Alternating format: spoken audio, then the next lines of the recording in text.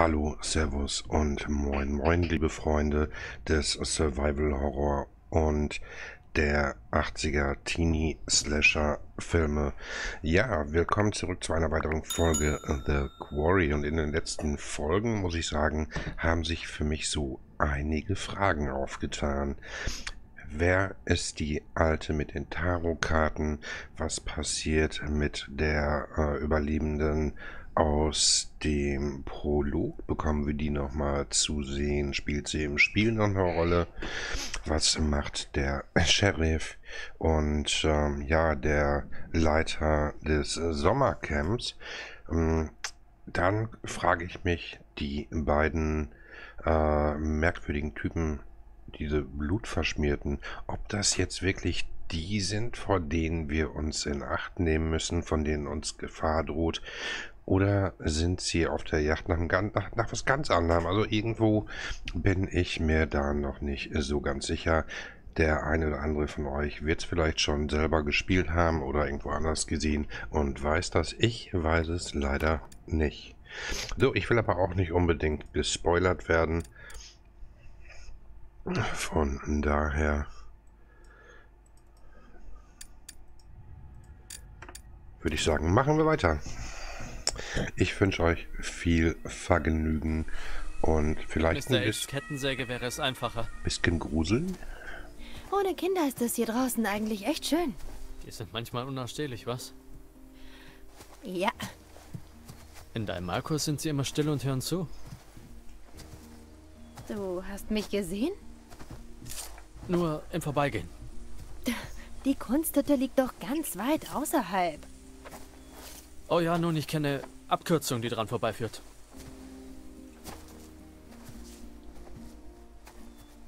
Welchen Weg nehmen wir? Du darfst entscheiden.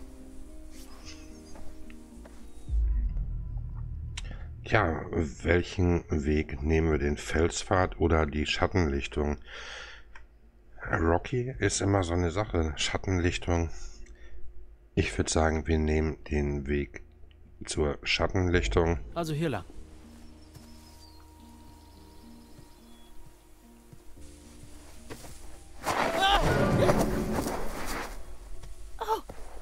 Oh mein Gott, alles okay? Alles okay.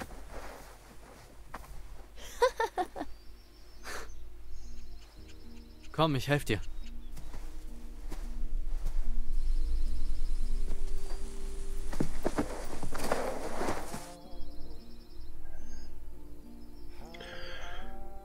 So, wo geht's lang?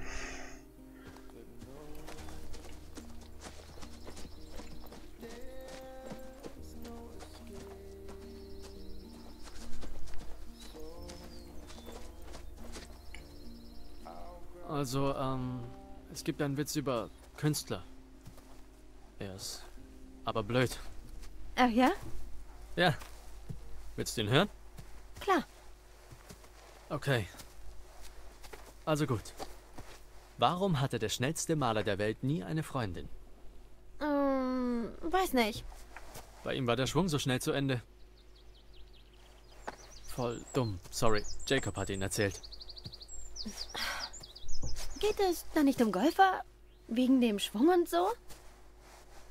Ja, sorry. Keine Ahnung. Jacob hat ihn sicher von seinen Campern. Das kann durchaus sein. Die Kids denken, so schmutzig. Wow. Nur ein Vogel. Nur ein Vogel. Oh, tut mir echt leid, ich bin nur ein wenig nervös. Auch ich habe mich ein wenig erschrocken. Wir beruhigen sie natürlich. Hey, mach dir keinen Kopf. Es ist nur der Wald, der dir einen Streich spielt. Ich war früher oft mit meinem Dad campen und man glaubt, krasse Dinge zu sehen und zu hören, aber dann merkst du, sheesh, es ist nur die Natur. Die Hast du böse sheesh Natur. gesagt? Nein, das ist nur der Wald, der dir einen Streich spielt. Sheesh. Ich war noch nie campen. Es ist echt cool, wenn man sich öffnet und drauf einlässt. Campen ist also nur was für offene Menschen? Nein, ich meinte nur, dass man auf viele Dinge verzichten muss. Wie Gemütlichkeit? Man muss es selbst ausprobieren. Du kannst mal mitkommen, wenn du willst. Vielleicht? Lass uns erst heute Nacht überstehen. Ja.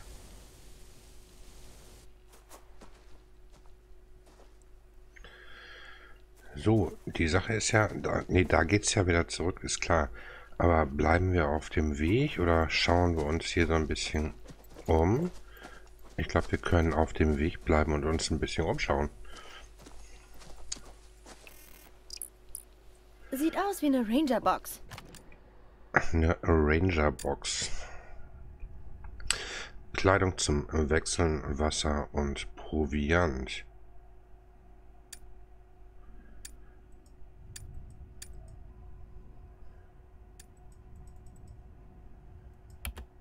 Oh, Eine Vorratskiste für Ranger oder so, wenn sie draußen im Wald sind.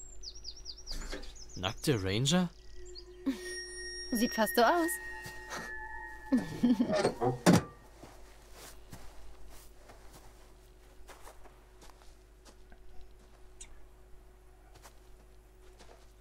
Können wir die nochmal anschauen?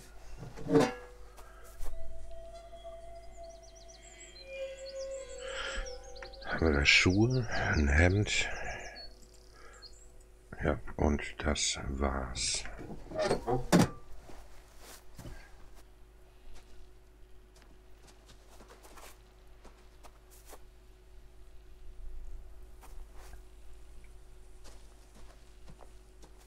Ich schaue mal so ein bisschen, ob sich da irgendwas findet. Oder ob da noch irgendwas Interessantes im Wald zu sehen ist.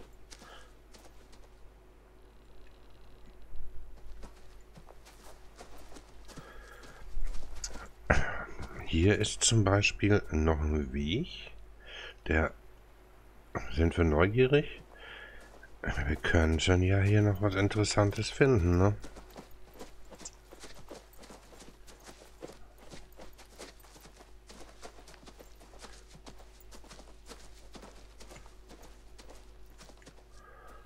Wo führt der denn hin? Ich meine, hier ist ja nichts, oder? Interessant, ein Weg ins Nichts.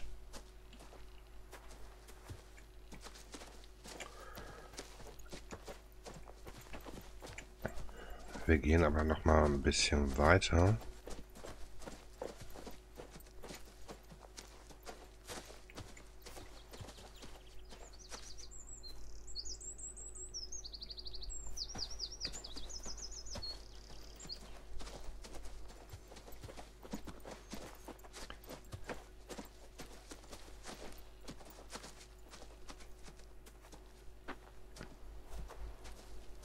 Denn ich sag mal, wenn so ein Weg hier schon angelegt ist für uns Neugierige, dann sollte der uns ja wenigstens irgendeine Kleinigkeit bringen, oder nicht?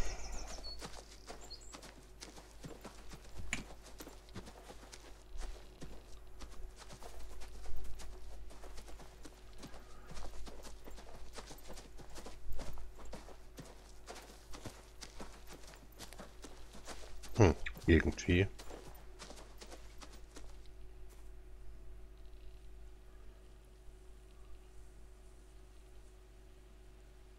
Irgendwie nicht, ne? Okay. Da wäre auch noch mal ein Weg hoch.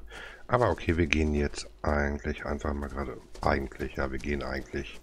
So, Leute, kommt, wir gehen jetzt eigentlich. Wir gehen geradeaus.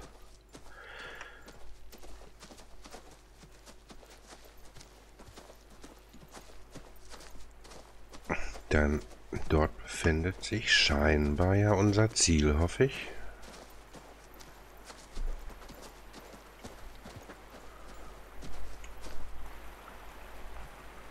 Wohin führt uns dieser Bach überhaupt? Zum See.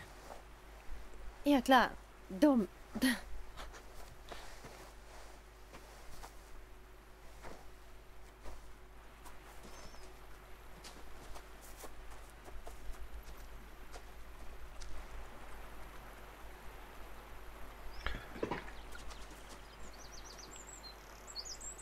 So, wie kommen wir jetzt darüber?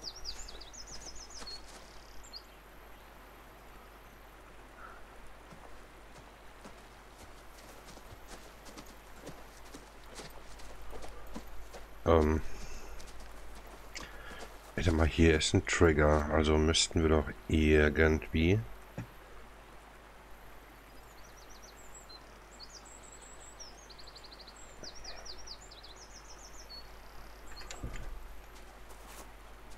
So kommen wir natürlich nicht zum See.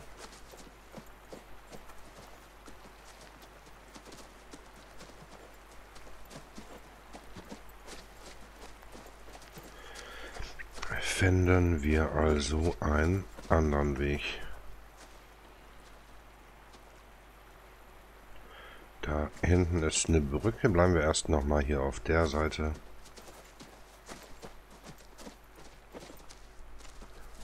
Und wir kommen nicht weiter.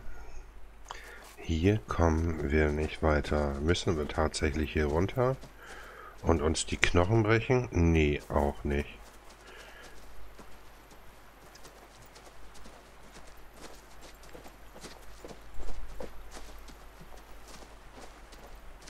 Okay, was haben wir übersehen? Zeigt uns nach da oben, ne?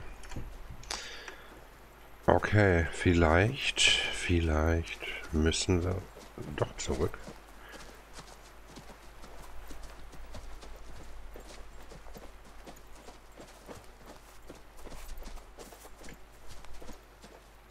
Da hinten kamen wir ja nicht rum.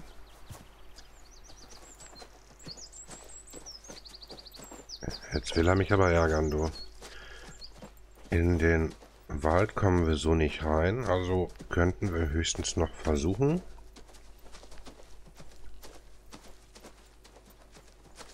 diesen Weg zu gehen, oder? Eventuell ist das ja der Weg, den wir gehen müssen. Ja, sieht so aus. Der Weg muss ganz in der Nähe sein.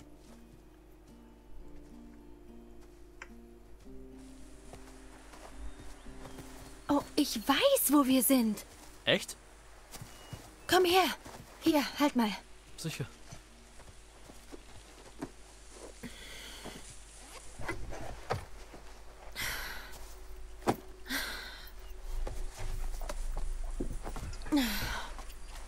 Der Ausblick ist...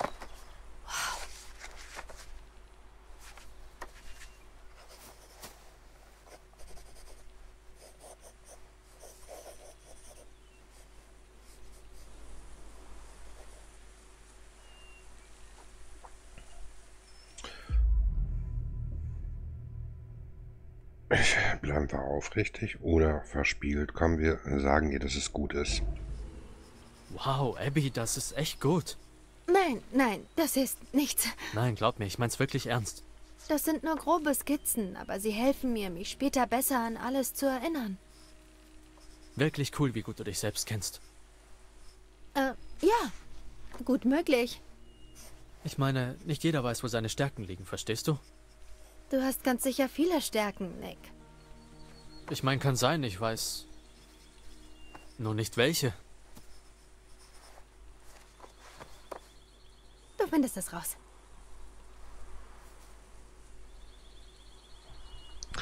Okay, ein bisschen flirten machen sie, ne?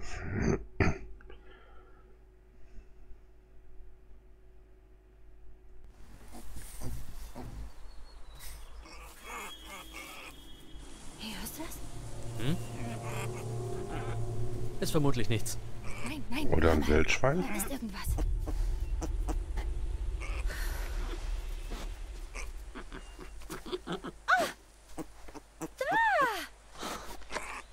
Er ist so winzig. Vorsicht, da sind auch die Eltern. Oh mein Gott, er ist so süß. Wie kann man so blöd sein? Sachte. Sachte.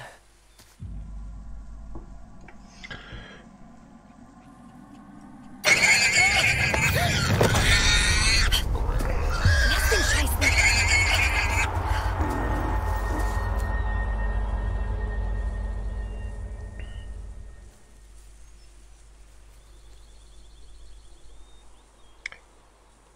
was haben wir jetzt davon gehabt? Nicht Du bist in atmen. Gefahr. Eine rätselhafte Kreatur ist hinter dir her. Atme nicht. Du musst die Luft anhalten, damit die Bestie denkt, dass du nur totes Fleisch bist. Denn Kadaver sind für dieses Raubtier uninteressant. Achte darauf, wie sich die Anzeige oder die Geräusche verändern, je gefährlicher es wird. Wenn die Gefahr vorbei ist, renn weg. Wähle den richtigen Moment und dann lauf um dein Leben. Aber Vorsicht, wenn du im falschen Moment atmest oder wegläufst, erkennt die Bestie dich als verlockende Beute. Das kann tragisch enden. Oh cool. Leute, ich glaube, wir haben unseren ersten Toten vor uns.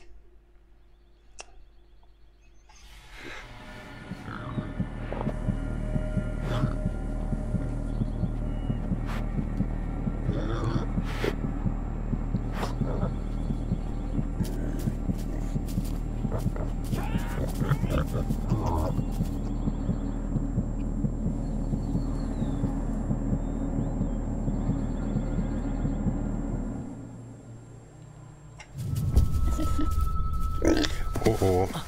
Oh oh.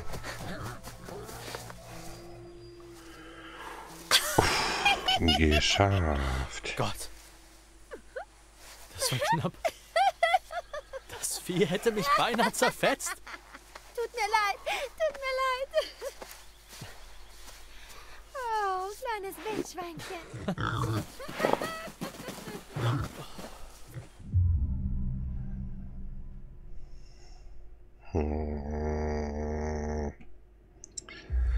Machen wir Zumindest so. hat sie ihrem Schweinemann was zu erzählen. Woher weißt du, dass es die Mutter war? Ich konnte alles sehen. Ugh. Sie wollte mir an die Wäsche. Oh, deine süße kleine Freundin. So klein war sie gar nicht.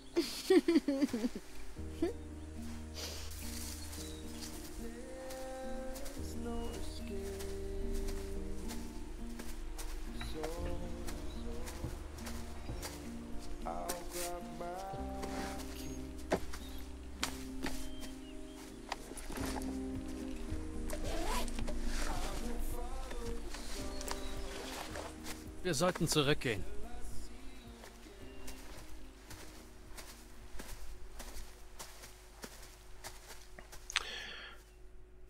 So, den konnten wir zumindest schon mal im Moment vor dem sicheren Tod retten.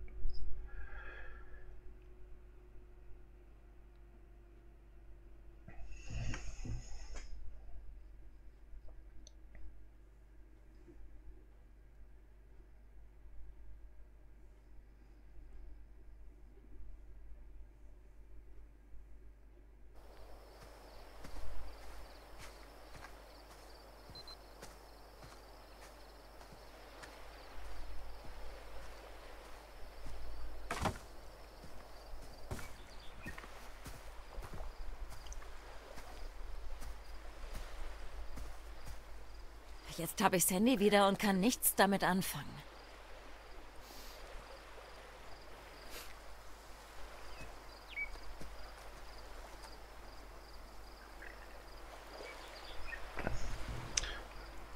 So, und was wolltest du jetzt? Was willst du jetzt?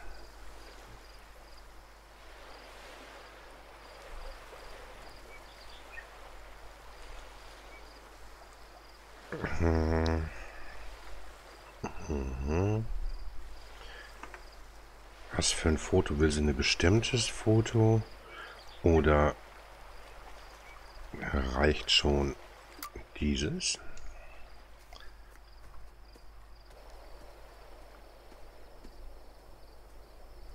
Hey Caitlin, weißt du was? Mr. H ist voll der Spanner. Er hat überall versteckte Kameras und einen Geheimraum. Nein, das ist nicht... Wow, halt, bitte, was? Seine Augen sind überall. Die ganze Zeit sieht er uns. Hör schon auf, Mann. Er hat nur Wildkameras. Für die Wanderwege und so ein Zeug. Oh, Das findest du nicht weird? wenn er damit das Gebiet checkt, Kids beschützt. Vermutlich beobachtet er die Wildtiere. Ihr seid ja total fantasielos. Und, Was geht hier so? Ist alles ready?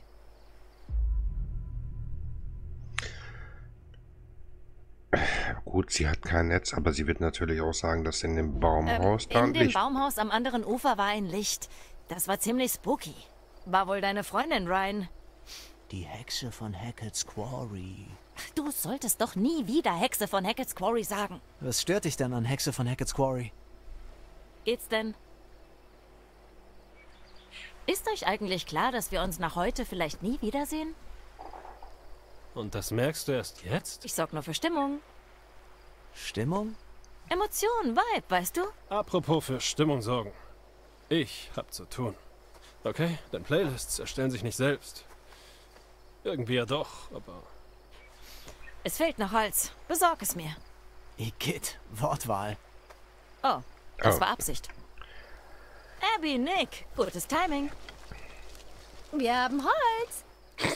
Das wird besonders Ryan freuen. Aber eher Kleinholz. Oh, das ist genug. Holzklötze haben wir schon reichlich. Wir hätten vielleicht mehr, aber da war eine Sau oder Bache. Aber Nick war super tapfer und hat sie abgewehrt. Die Haxe von Hackett's Quarry. Finde Oh ich mein gut. Gott, nicht etwa die Haxe von Hackett's Quarry? Was? Ich dachte, du hast den Spruch. Für Jokes muss man Opfer bringen. So ist's brav.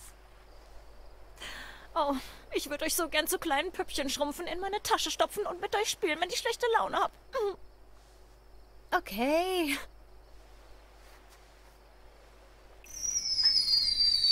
Wow. Speziallieferung. Wow, wow, wow. Was rennst du mit einer Knarre rum? Jetzt chill mal, okay? Ist ja nicht echt. Ich meine, sie ist echt, aber nur zum Schutz vor Wir Bären. haben sie aus dem Lagerraum. Okay, schön. Schön, wir packen sie weg. Danke. Echt nicht lustig, du Arsch. Und wir bringen euch eine handverlesene Auswahl der allerfeinsten Hackett's Quarry Grundnährstoffe. Nicht wirklich, Mann. Doch, wirklich, Mann. Pop, pop, Peanut Butter Butter Pops. Pop, pop, pop them in your mouth. Pop. Ich dachte, dass die inzwischen vom Markt verschwunden wären. Hey, gib sie wieder her, Cowboy. Okay, die hier sind vergeben. Alter, du kannst mir die nicht einfach zeigen und mir verbieten, mich damit vollzustopfen. Komm schon. Emma, bitte reich mir die Flinte. Was denn? Du willst mich erschießen? Was? Nein, Dumpfbacke. Okay, wir schießen jetzt um die Wette. Niemals. Auf keinen Fall. Nein.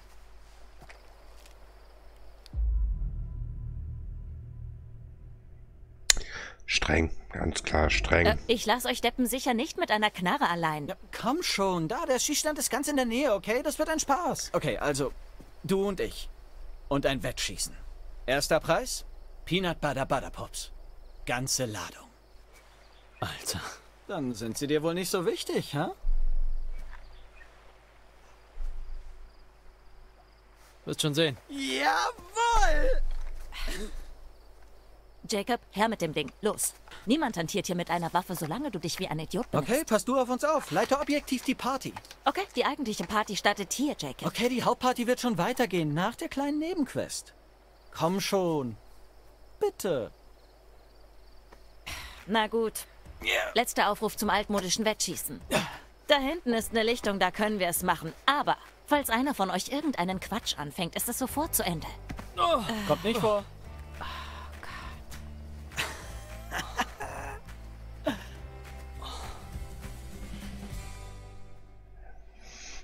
Ob das gut ist, weiß ich nicht. Vielleicht hätte man es lieber lassen sollen und die Munition sparen. Aber ich weiß auch nicht, wie viel die ausgeben. Ob hinterher noch was über ist. Oder eine. Oder zwei. Aber da hatten wir eh keinen Einfluss drauf. Okay, also, ich sag's dir nur, ich war Meisterschütze. Erstklassig. Erstklassig. 3 Jahre in Folge, Ranghöchster im Camp jedes Jahr. Ich sag dir also, du Loser wirst verkacken, Nick. Also gib jetzt auf und möglicherweise kriegst du einen Peanut Butter Butter Pop als Geschenk. Niemals. Du hast nie gesehen, wie ich schieße. Ja, denn du hast noch nie geschossen. Ja, das behauptest du. Okay, ich wüsste ja wohl, wenn du Okay, echt- Jungs, ich muss euch da unterbrechen. Ihr macht das toll mit dem charmanten Macho-Scheiß. Aber wenn wir gleich auf dem Schießstand sind, gelten meine Regeln, okay? Und was ich sage, gilt, alles klar? Okay, gut. Ich muss uns Ziele und Patronen besorgen. Rührt euch nicht vom Fleck, bis ich wieder zurück bin. Okay, liegt's an mir oder ist sie hot, wenn sie so herrisch tut? Bin immer hot, Jämmerling. Ja, okay, danke, bye, bye. Und, wie war deine Zeit zu zweit mit Abby im Wald?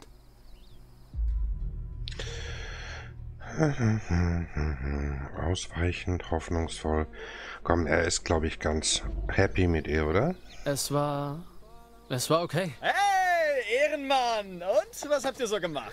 Wir haben Ehrenmann. etwas geflirtet. Sie ist richtig smart. Ja, Ja, bist du zum Schuss gekommen? spar dir das. Nee, nicht schlimm, okay? Ein bisschen Performanceangst ist was ganz Normales. Du musst sie nur klar machen. Sonst schnappt ein echter Mann sie sich. Apropos, jetzt wirst du sehen, wie ein echter Mann schießen kann. Seid ihr Jungs immer noch beim Imponiergehabe? Nee, er hat nur ein Brett vorm Kopf. Okay, bitte jetzt, gib sie mir. Du kriegst sie, wenn ich es dir sage. Okay, hört zu, Jungs. Das läuft folgendermaßen. Geschossen wird auf das linke Ziel. Nick zuerst, dann ist Jacob dran. Lasst den Finger weg vom Abzug, bis ihr schussbereit seid. Alles klar? Ei. Okay. 2 Dinge. Denkt an die Streuung, denkt an den Rückstoß. Das ist eine Flinte, kein Scharfschützengewehr. Das Licht zeigt euch, wohin ihr zielt. Klar. Und wir schauen uns einmal das Tutorial an. Aber mal ganz davon ab, die Kleine, die scheint sich damit auszukennen, oder?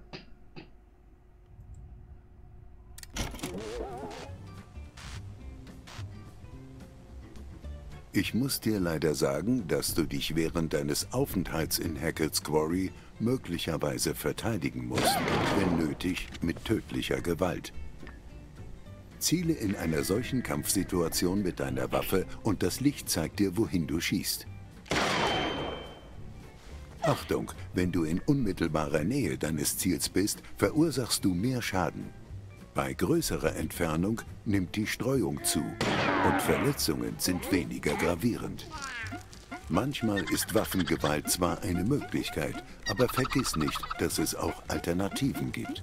Denk daran, dass Waffen nicht ungefährlich sind. Die Verletzungsgefahr ist hoch.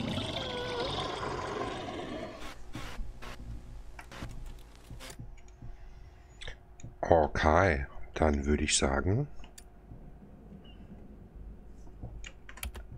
schießen wir los.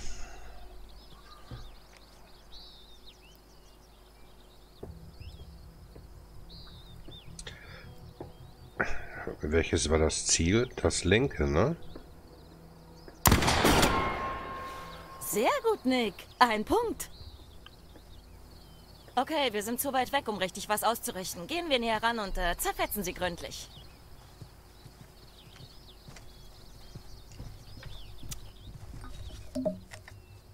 Okay, Nick. Jetzt wird's ernst.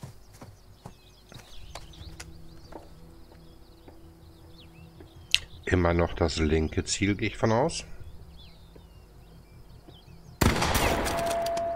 Schöner Schuss.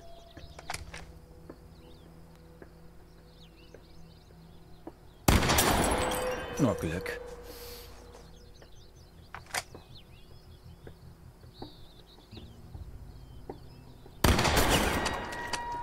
Punkt für dich, Nick. Gut so, Nick. Okay. Zeig, was du kannst.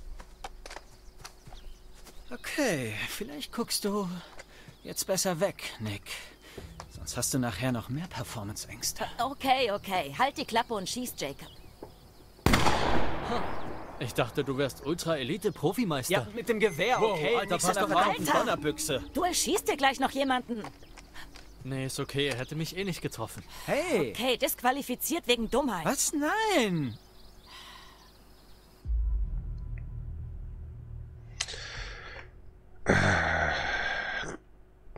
Ich kann mich da nicht entscheiden, ne? Eigentlich würde ich schon fast sagen, Was ist Jakey? Ha? Pap, Peanut Butter, Butter, Okay, Pop. ist ja gut, ist ja gut.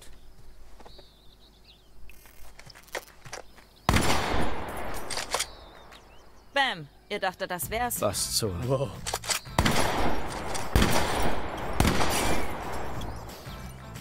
sag ja. Peanut Butter Butter Pops.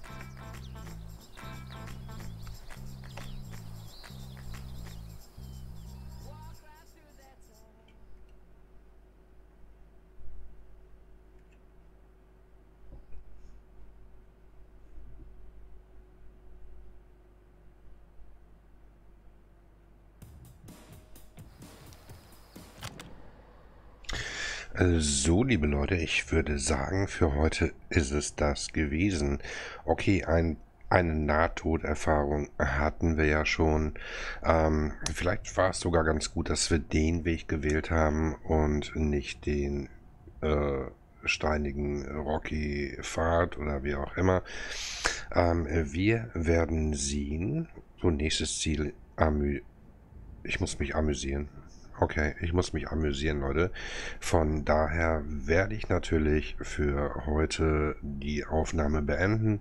Hoffe, ihr hattet ein bisschen Spaß dabei und hoffe, euch nächstes Mal wiederzusehen bei einer weiteren Folge The Quarry.